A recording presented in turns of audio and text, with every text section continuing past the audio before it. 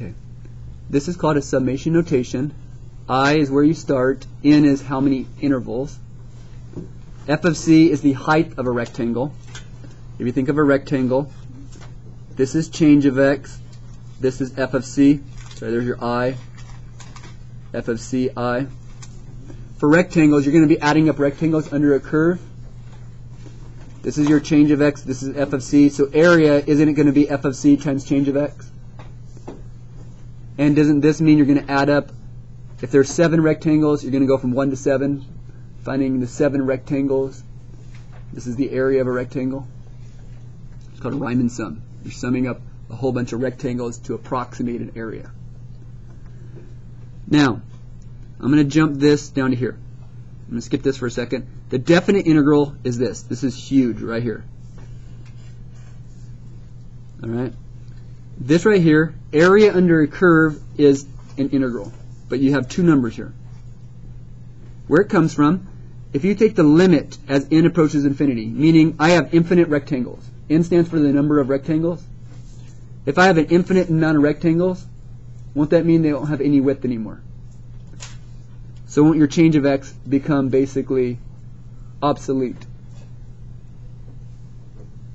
Thus, you're going to be summing up all your outputs, f of x's. Aren't you going to be adding f of x, f of x, f of x, f of x, f of x, f of x, whatever each one is, you're going to add it one by one over and over and over again. You're just basically adding up the outputs. You're basically adding up a whole bunch of lines. And those lines kind of create a graph. Can you see that? Lines with no width, those lines add up becoming your area. Where here, once you're adding up a whole bunch of rectangles, these had width, right? Change of x. These do not anymore, because change of x ends up being nothing when your limit approaches infinity.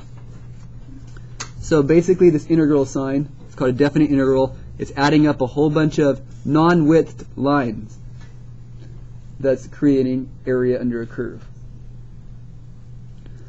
Okay. Now, going back to this.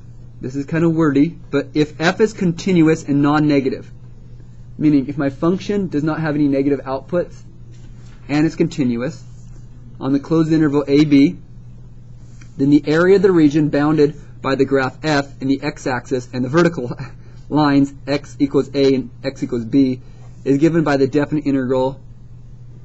That was very clear, probably.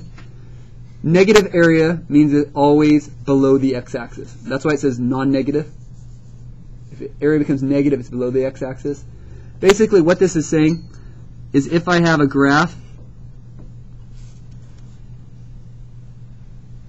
say I have that graph, is this graph continuous? Yes.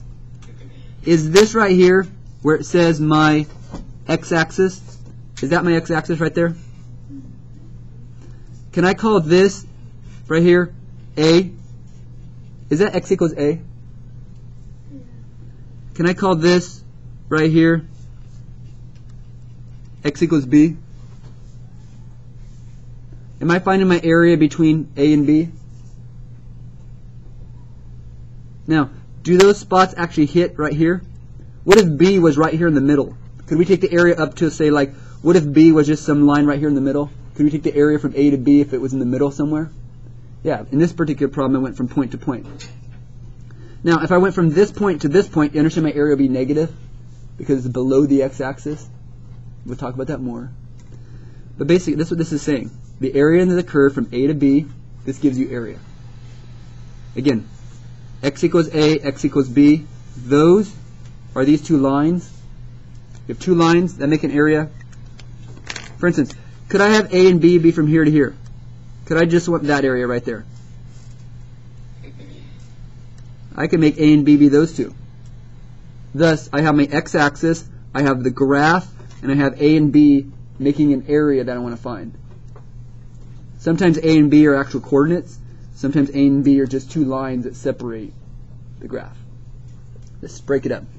So that's the area we want to find. Anywho, continuity implies integrability. There's a tongue twister for you.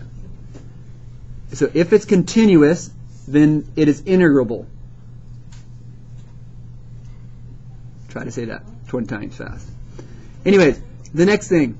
If f is defined, so if f exists at x equals a, so if there's a function when x equals a, if I take the area from a to a, is there any width? See this graph right here? If I take the area from here to there, can you find the area if you don't move anywhere? It equals 0. If you take the area of a function under a curve from itself to itself, you didn't get any width. So there's no area. Next, if you take the integrable, if f is integrable, which means it's continuous, no wait, sorry. No, it doesn't imply that, never mind. Continuity implies integrability. The opposite isn't always true. Anyways, if it's integrable from a to b, then a to b, if I switch the two numbers, it's the opposite. Meaning, if I want to know the area from a to b, from here to here, if my numbers got switched on me, my area goes now from b to a, kind of backwards, your arrow will be backwards. So you have to put a negative in front to switch it back. You'll see when we see some. Basically, if usually the functions, if you have it backwards, the sign is negative. You'll see. If you have multiple intervals, if I want to find the integral from a to b, you can break it up to b to c, c to a. You could basically find the area of two intervals and add them together. If I want the area underneath this curve, I could find the area of one of them. I can find the area from here to here, and then the area from here to here, correct? If I wanted it from A to B, could I find the whole area from A to B? Would that be the same as A to C and C to B? The area under the curve from A to B is the same as A to C plus C to B. A to C, C to B.